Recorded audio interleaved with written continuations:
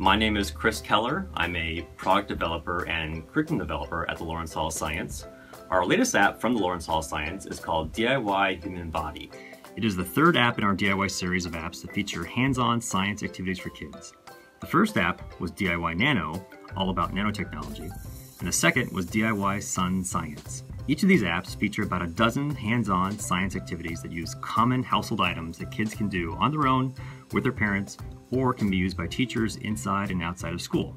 The activities in DIY Human Body help kids answer questions like, what keeps your blood moving in one direction? How do your lungs pull in and push out air?